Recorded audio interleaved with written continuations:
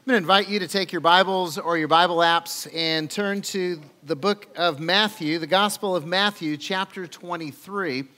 If you don't have a Bible with you or a Bible app on your device, then grab one of the Bibles in the pew, look just like this one, turn to page 1053, and you will find Matthew 23 in our text for today. And if you don't have the Word of God and you want to read it, then take one of those with you. We want you to have a Bible and let it change your life. I don't know if you guys know this or not, but we have Saturday night services too. It just looks a little crowded from where I'm sitting, and if it doesn't look crowded from where you are or it doesn't feel crowded, great. But I'm just going to give you a little secret. We have the same service, same music, same message, same great kids stuff, and way better parking. Just going to tell you, 4:30 and 6, but if you really want good parking, come at 6 o'clock. It's the least crowded of all of our services. And if some of you are thinking, well, that would just be weird, hey, just do it for a season until we're in the new building sometime in early 2016. Just help us out, and better for you, better for the people who want to crowd in at 9:30. Hey, is anyone excited about Christmas? All right. Some of you are, some of you aren't. That's okay. Hey, we've got something for both groups, okay? If you're excited about Christmas and you're ready for, just to celebrate like crazy, then this Thursday and Friday, we are doing the Calvary Christmas musical. And it's at 7 o'clock both nights, and you're welcome to come, and it'll just join in the celebration because you're already excited about Christmas. Now, if you're not excited about Christmas, you're like, yeah, whatever, then we've got something for you as well. This Thursday and Friday at 7 o'clock is the Calvary Christmas musical, because apparently you need it. So you can come and get ready for celebrating Jesus' birth. And by the way, there's still a few tickets left. If you want to invite your friends, you don't need a ticket to get in. It's just come in and attend. But it's a great way to invite your friends and neighbors. Put something in their hand they can remember it by. So you're excited about Christmas. Who's already got their tree up? Okay, lots of hands go up. I don't want to ask what's wrong with the rest of you, but anyway. So you got lights on the house? Who's got lights on their house? Yeah. We have lights on our house, but that's because I love my wife. I love them, but, And, all right, let's just be honest now. How many of you decorate the pet? How many of you put stuff on your dog? That kind. No, you're not going to. No one confessed this service. We've had people confessing last night, so because sometimes we need to pray for the pets. But, I love the season. I love the Christmas decorations in here. We've got some great people who come in and make it explode Christmas in the sanctuary, and I just love that. I think it's awesome, and it just kind of helps put us in that celebratory mood. And I love driving home this time of year at night. You guys like that? You drive by the houses with the lights on them, and you see those. And and our house has, just like kind of a nice, a little bit of light, a few trees and stuff like that. But I love the people who go nuts. Because, that's what I think I would want to do, only without the work part. And I'm like, yeah, that's what my house to look like, the Griswold Christmas. There it is. Just lights everywhere, and I think that's awesome. But sometimes when I'm driving by and I'm looking at those lights, I'm thinking, that looks so cool. I have to wonder, is there as much joy on the inside as there is on the outside? Because the first thing I want to challenge you with today is that we face the temptation of an externally focused life. We face the temptation of an externally focused life. The temptation is to put the emphasis on how it looks. So the house can be beautiful. The tree can be exquisite.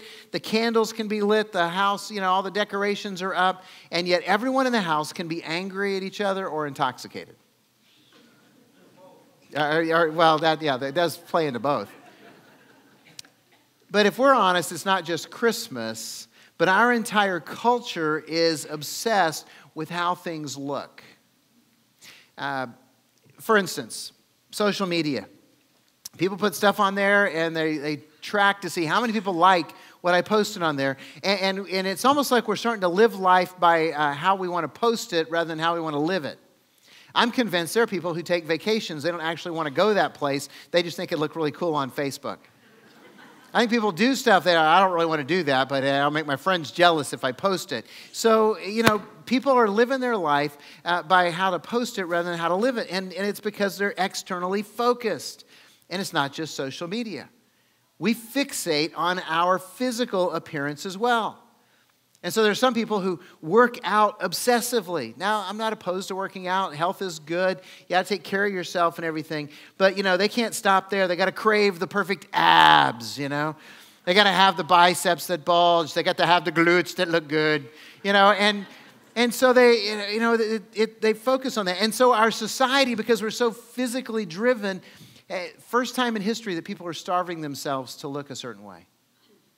That's not a condition that happens in third world countries. I got to be thinner. And in fact, now they have identified a eating disorder that it's unhealthy if you just consume healthy foods. They find that people are killing themselves trying to eat healthy. And it doesn't stop there, because then we've got all the cosmetic surgery augmentation stuff, right? So we can have the perfect lips, breasts, butts, tucks, lifts, all that kind of stuff that goes in. And that's before we even touch on the dental and the hair and the clothes and the nails. Oh, sorry, just stepped on toes. And because we're fixated on the externals. But it's not just the secular world. If we're honest, it happens in church world too, doesn't it? Because we come to church and we want to look good. We want to have the perfect family and the perfect marriage. And yet I know that a lot of us driving here, we're having arguments in the car, and we get out of the car and we slam the door and like, okay, everybody put on the smiles and be happy. Because we want to be spiritually presentable, and we do crazy things. We learn church language and phrases, and so we start, well, bless you, brother, and hallelujah, and praise the Lord, and that kind of stuff that we never say when we're not here. And people come in from the outside and they go, these people talk funny. Or we put annoying bumper stickers on our cars. You remember the stuff in the 70s, like, about the rapture? In case of rapture, this car will be driverless and stuff like that. Or we are superficially spiritual on social media. Okay, I'm going to rant just for a moment, and I'm going to offend some people when I do this, so just go ahead and give me grace right now. But can we please stop posting, if you love Jesus, share this? Okay? I just got to tell you, I'm rebellious to the core. And so if you tell me I have to do something or I don't love Jesus, I'm not doing it. Even if it's a good thing. And by the way, Jesus never said, if you love me, post it on social media. He said, if you love me, obey me. If you love me, love other people. That's kind of the real test, not share this on social media. And by the way, God's not keeping score. He's not going to bless you because you share something on social media. So into our externally focused world, both in the church and without, Jesus speaks to our temptation to live that externally focused life. Matthew 23 is the passage I want us to look at. 27 and 28 are the verses I want to focus on. But let me just tell you about this passage. This is the harshest passage in the Gospels. It is Jesus blasting the religious leaders of the day, the Pharisees and the scribes, the people who were the standard for spiritual excellence. These were the people that were looked up to. These were the people that were considered spiritual. And so he's addressing them. And you ought to go home and read this entire chapter, because it kind of conveys how disappointed and angry Jesus is in how they approach life from an external focus. So listen to verses 27 and 28, Matthew 23. Jesus says, "Woe to you, scribes and Pharisees, hypocrites! For you are like whitewashed tombs, which outwardly appear beautiful, but within are full of dead people's bones and all uncleanness. So you also outwardly appear righteous to others, but within you are full of hypocrisy and lawlessness." You see, the truth is, we can look great on the outside and be dying on the inside. We can look great on the outside, and the inside is disgusting. That was the Pharisees. That's what Jesus is talking about. He says, you're externally spiritual. They studied the scriptures. They learned them. They prayed publicly. They kept the law, even though the law was more their law than God's law. They were like, we're going to keep this so we can be honoring to God. And they were respected in public. They were given places of honor. You know, people considered them, better than they were. And yet, they were dead on the inside. Whitewashed tombs. They were spiritually corrupt and rotting because they looked good on the outside but were dead on the inside. And can I just confess, that was me about 2002. 2002, I'd been pastor at Calvary for 10 years, and everything looked like it was going great. I mean, my family was great. The church was doing well. I mean, we'd grown from 90 people to about 400 people, and so we were being successful. And yet to get there, we'd had conflict because there was lots of change and everything. And I hadn't ever learned how to, establish healthy boundaries. And I was just exhausted. I was burned out. And it hit me when I started noticing that, I didn't care about playing golf. By the way, if you don't know me, golf is my hobby. I love to play golf. And I woke up and I was like, I don't care if I play golf. I noticed that there wasn't the joy that I have with my kids. And I love my kids. I love being with my kids. I love playing with my kids. And I was just like, don't care. I was numb to life. And that was when I took my very first sabbatical. Month off. And by the way, if you don't know this, all the senior pastors here at Calvary, we get a sabbatical every 5 years so that we can refresh and renew and come back ready to do ministry. And so during that month off, I reconnected with God. I reordered my life. I discovered my passion again and built healthy boundaries. It changed my life. But here's the thing. This morning, I know that there's some of you that are feeling what I was feeling then. I mean, you might look great to your friends and family. They might think you have it all together. They might think you're doing well. But you know that on the inside, you are withering. I mean, maybe it's your marriage. Maybe it's just drying up. The fire's dying out. The embers are cold. Maybe it's your kids and your relationship with them. Maybe it's your hobbies or your job. But life has lost its luster. There's no joy, and you're just numb. And you've been working hard to keep up the appearances. But on the inside, you're burned out. You're exhausted. And if that's you, whether a little bit or a lot, I just want you to know there is hope. And his name is Jesus. Because Jesus said, come to me, all who labor and are heavy laden, and I will give you rest.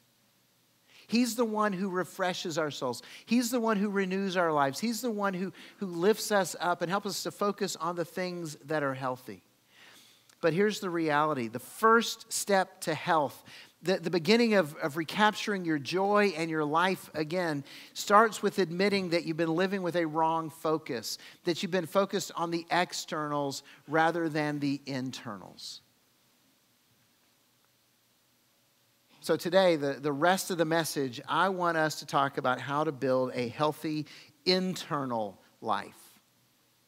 How to build a healthy internal life. Now, understand, this is just a beginning. It's not comprehensive.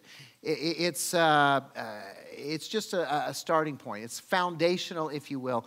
But we're going to talk about how to build a healthy internal life. And if you are in a place where you are drowning on the inside, you need immediate help, then talk to one of the pastors after the service. Set up an appointment with a counselor. Talk to somebody who can help you keep from drowning. So, how to build a healthy internal life. That's the next point. There we go. So how do we do this? Let me share a couple of keys. Just a couple of thoughts that, again, are foundational principles that if you really want to have a healthy internal life and not just be a whitewashed tomb, this has got to be part of it. The first key is value character over appearances.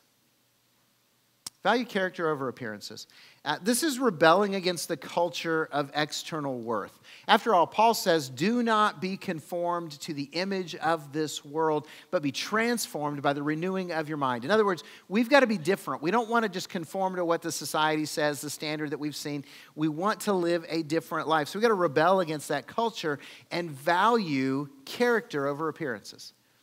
Now, here's the funny thing. Everybody, if you talk to them about character, everybody's a big fan of character. Right? If you talk to individuals, character is important. You talk to churches, character. Oh, we're all about character here. You talk to businesses, they claim that they value character. And the truth is, for most of us, it's just words.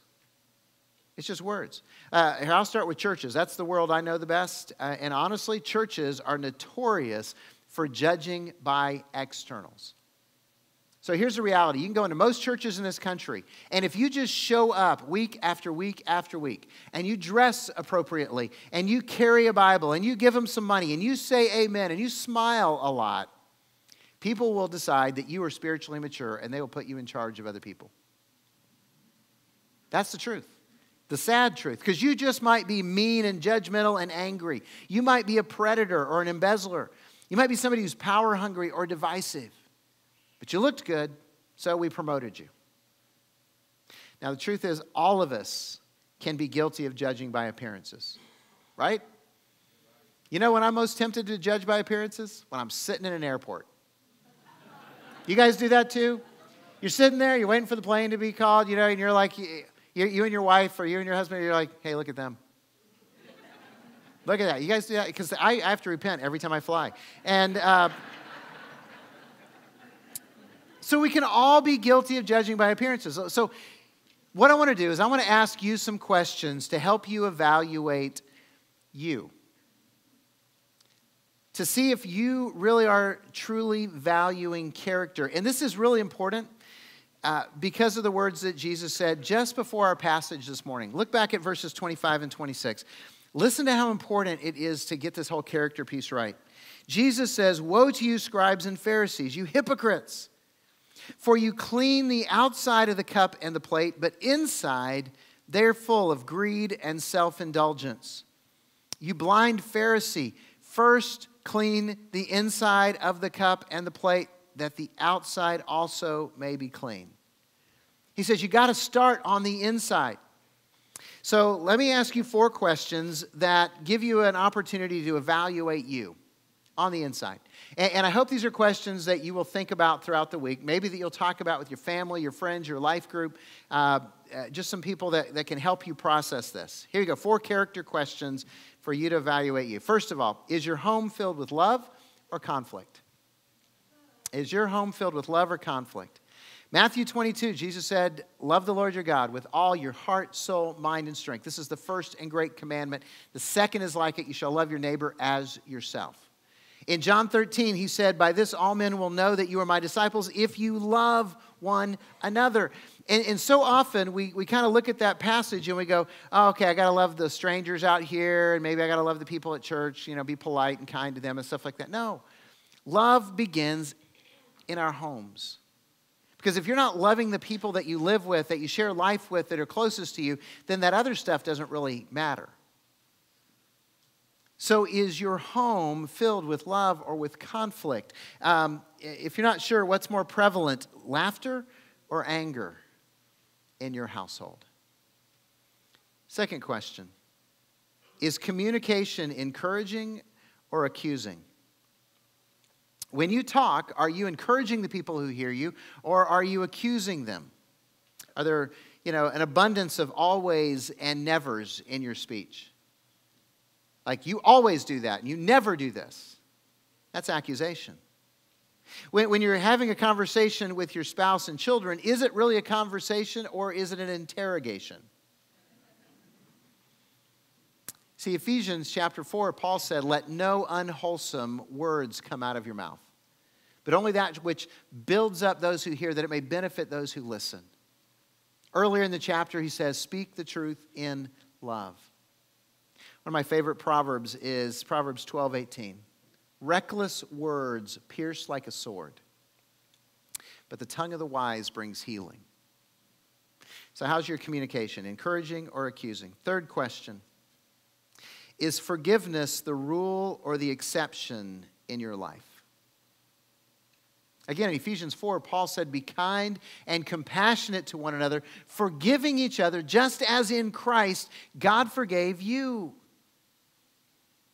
You see, forgiveness is one of those foundational traits of followers of Christ. Are we living lives of forgiveness, or are we holding grudges? Are you always bringing up the past? Are you reminding people of their failures and their mistakes and how they betrayed you and let you down? Or are you living in grace and moving on? And if you're not sure, just, if I just ask you the question, who are you mad at right now? Who do you not want to be with right now?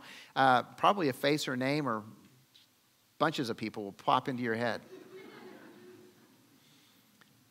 Be aware of your heart, because if you're unforgiving, then it's going to damage your soul, and that's a character piece that we can't get around. So is your home filled with love or conflict? Is communication encouraging or accusing? Is forgiveness the rule or exception? Fourth question of character. Am I living a generous or a selfish life? Jesus said it's more blessed to give than to receive.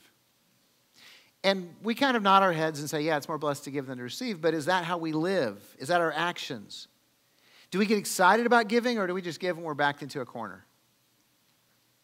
Is it an act that we do occasionally where we are generous in the moment, or is generosity a lifestyle that we have? You see, we need a vibrant, growing relationship with Jesus in order to have the character of Christ, in order to have a healthy internal life. When was the last time you asked God to help you become the person that He created you to be? You see, most of the time when we pray, whether we ask people to pray for us or whether we're just praying ourselves, we tend to ask God to fix problems, right? God, my family is sick, heal them. God, we need money to pay the bills, provide the money. God, there's a broken relationship, we want you to fix the family here. We want to heal this. And those are all legitimate prayers. Understand, God wants you to bring your problems to Him and ask Him to help fix them. But when was the last time you prayed something like this? God, grow me into the person that you want me to be. God, change my heart, change my actions, change my behaviors. Show me where I'm stumbling. I want to be your child that brings honor to you. You see, that's a character-driven prayer. A healthy internal life begins when we value character over appearances. The second key is we got to live to please God, not people. Live to please God, not people. One of my life verses is Galatians 1:10, and it's just a verse that's going to help you live for Christ. The Apostle Paul says, "For am I now seeking the approval of men or of God? Or am I trying to please man? If I were still trying to please man, I would not be a servant of Christ." Strong words, isn't it? Strong words. He says, look, I got to live for God's approval if I'm going to be a servant of Jesus. And as a natural-born people pleaser, that's a lot easier said than done. It really is. I mean, I'm one of those middle children that wants everyone to get along, because if they're not, I'm going to get hurt. And I just want us to get along. And most of us want to be liked and accepted and included, don't we? I mean, we kind of don't want to be excluded and disliked and hated. And here's the thing. If you really want to be liked, accepted, and included, then this will happen if you live to please God. Maybe not with some of the people that you want to be liked by. Maybe not included in some of the groups that you want to be included by. But if you're living to please God and you are connected to a family of faith, then you're going to be surrounded by people who are championing you on and encouraging you to live for Christ. Maybe not 100%, but the majority of them will want you to serve God and follow God and listen to God's voice. That's why we encourage you to connect here at Calvary. So how do we please God? Because it's really easy to say, is your life pleasing to God? Let me just mention a couple of things. First of all, if you want to please God, you got to be honest. You got to be honest. Jesus hates hypocrisy. You read Matthew 23, the whole thing, and you hear his just frustration, his anger at this lifestyle of hypocrisy that is embraced by the spiritual leaders of the nation of Israel. And he can't stand it. And he calls them out. And he says, you're whitewashed tombs and you're eating out of filthy cups. And he says at one point, you're a brood of vipers. You're a pit of snakes. That's how bad it is. He despises hypocrisy. So be honest about who you are. That's why I tell you all the time, hey, look, I'm a sinner and I know it. I fail often. I deserve hell. Now, the good news is that Jesus forgives me. And I get heaven even though I deserve hell. And God forgives me and restores me when I fail. So be honest. So who are you honest with? Is there a group of people in your life, someone that you can really be gut level honest about your struggles and about your failures and about who you are? See, we all need godly, encouraging friends. By the way, that's why we want you to connect to a life group. So that you can be surrounded by people who are on this journey of life with you, and they will love you and encourage you and get to know you enough that they will encourage you to be real. By the way, if you're newer to Calvary, please, we don't want you to feel any pressure to try to pretend or put your best foot forward or to hide who you really are. Because I know that dynamic happens in churches. You know, you come in, you don't want people to think you're a loser, and so you try to put the best foot forward and you try to pretend you got your act together. Hey, let me just tell you something. We know you don't have your act together. Okay, because I don't have my act together. And nobody around you has their act together. We're all strugglers on this journey. So please don't spend all that energy trying to pretend like, you know, it's all good. See, here's how I look at it. I told you I'm a sinner. And so I just consider that everybody in this room is only half as bad as Chad Garrison. So you people are really sick. Okay, I'm just telling you, you are messed up. Because I know that, just half as bad. You're in trouble. So we're all in this place together, so why would we pretend? Why would we step into that place where hypocrisy calls our name and wants us to own that lifestyle when Jesus calls us to be honest? And by the way, when you confess who you really are, it frees you from those sins. See, it's when you hide those sins that they own you. Because you're worried that someone's going to find out. Hey, look, the only way to have freedom is go ahead and confess them, name them, and let people help you overcome them. That's what Jesus wants to do in your life today. So be honest. If you're going to live for God and not for people, be honest. And then be obedient. Be obedient. I mentioned this earlier. John 14:15, Jesus said, if you love me, you will keep my commandments. So simple, so plain, so difficult. And by the way, when he says keep my commandments, he doesn't just mean the ones you like. Because we, you know, in churches, we kind of like talk about the things that we like to enforce, but we ignore the ones that, you know, we indulge in. No, keep them all. And so here's my conviction. If you're a follower of Jesus, if you believe that Jesus is the Son of God, the Savior of the world, and you believe that he died on the cross to pay for your sins and was raised from the dead, and you have made a commitment to follow Jesus with your life, then that means God the Holy Spirit is in you, and that means that right now he's already convicting you. You know that voice inside of you that says you shouldn't do this? That's the Holy Spirit. The voice inside of you that says start doing this? That's the Holy Spirit. And so I don't have to go to your life and say, hey, you should stop doing this and start doing that, because the Holy Spirit's already there teaching you, and you need to listen to him because he wants to lead you to life. He wants you to be obedient to God so that you can live to please God, so that you are healthy on the inside and not worried about what other people think about the outside. So are you obedient to God in your relationships? Are you obedient to God in your morality?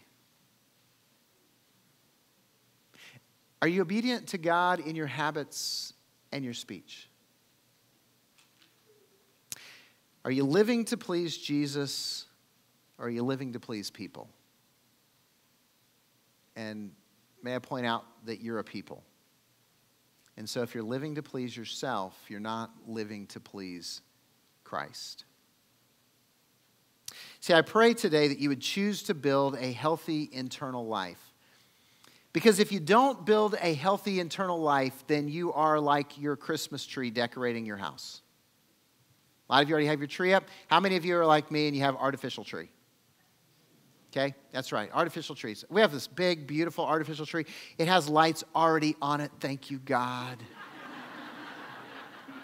That is evidence of grace that there are pre-lit Christmas trees, because a lot of you remember trying to put the lights on a tree and you wouldn't get it right, or one strand would go out, and it's just like evil.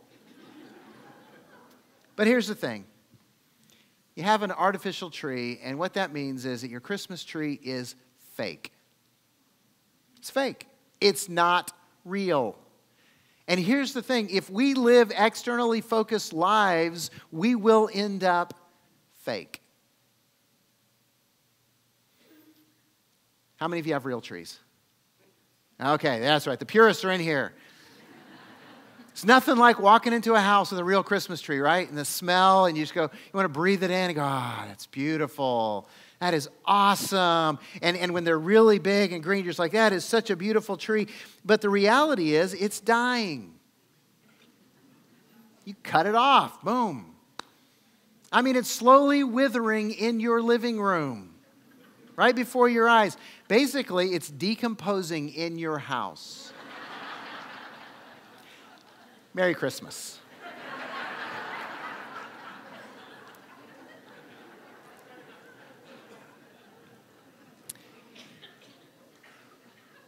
And if you are unhealthy on the inside, then you're withering too. If you're not grounded in Jesus, then you're dying. You see, Jesus came to give us life, abundant life, eternal life, real life. It doesn't happen when we're living an externally focused life. So how's your life today?